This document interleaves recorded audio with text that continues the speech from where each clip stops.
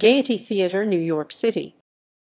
The Gaiety Theatre was a Broadway theater at 1547 Broadway in New York City from 1909 until 1982, when it was torn down.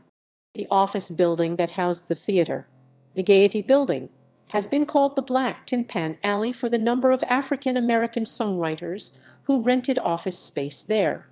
It was designed by Herts Tallant and owned by George M. Cohan.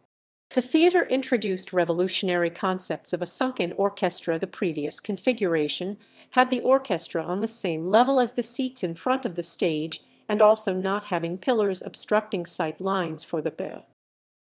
History. The theater opened on September 4, 1909 with The Fortune Hunter.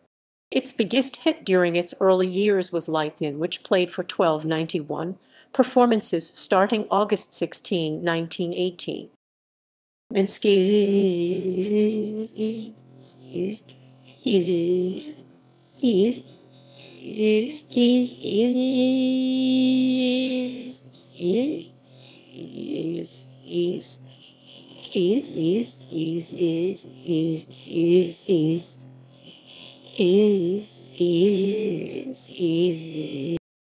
After 1933, the theater became a Minsky's burlesque, one of the top venues in the circuit. It featured performances by Encario and Gypsy Rosalie, as well as comedy acts such as Abbott and Costello. Victoria. In 1943, Mayor Furlow LaGuardia cracked down on burlesque, and the theater became the Victoria, which initially featured vaudeville performances including Step and Fetch It. It was transformed into a movie theater in September 1943.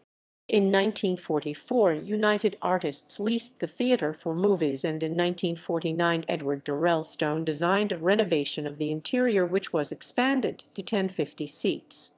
A sign on the roof of the theater went across the neighboring Astor Theater and was said to be the largest in the world.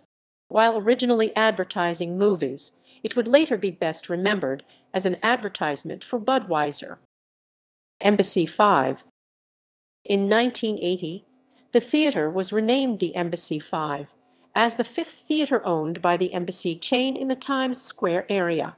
In 1982, it was one of 5 theaters torn down to make way for the New York Marriott Marquis Hotel.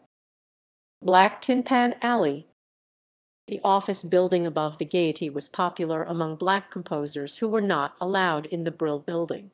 Among them were Harry Pace, W.C. Handy, Clarence Williams, musician, Perry Bradford, Bert Williams, and Will Votery. Andy Razaf would pick up his mail there.